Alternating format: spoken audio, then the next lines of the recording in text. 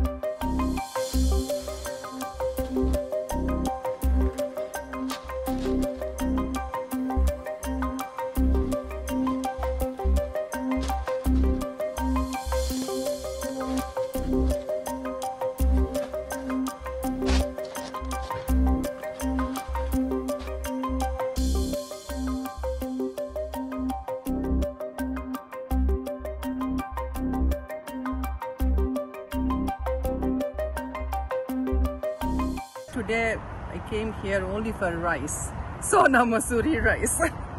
Okay. Yeah. There has been a shortage. Could you talk to us about, the difficulty that you have faced to get a bag of rice? Oh my goodness. Okay, so I'm living like 30 miles from this place. So I was looking for this rice. It's a normal regular life. Okay, I didn't even look into this whatever crazy news at all. So I went almost 10 plus shops to get one bag of Sona Masuri rice. Okay, so I travel all the way. Morning I started 9 a.m. searching each and every shop. I ended today. What is the time now? It's 4 p.m. I got one bag with triple price, $34.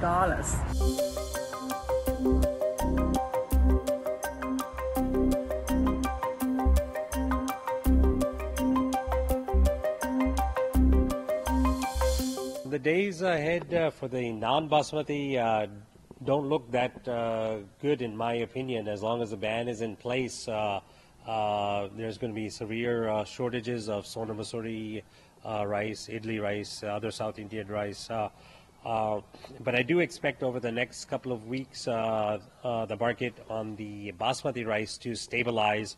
Like I mentioned, there's a little ignorance in the market.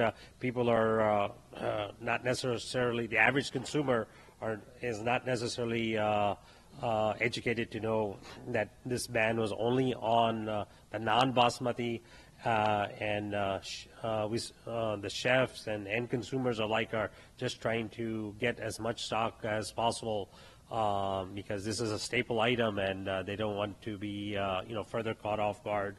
But my expectation is Basmati rice market will stabilize in the next couple of weeks. Demand will be a little bit higher, prices will be a little bit higher on the Basmati rice side, but we do look forward to when the non-Basmati ban is lifted, so the market can be go back to normal.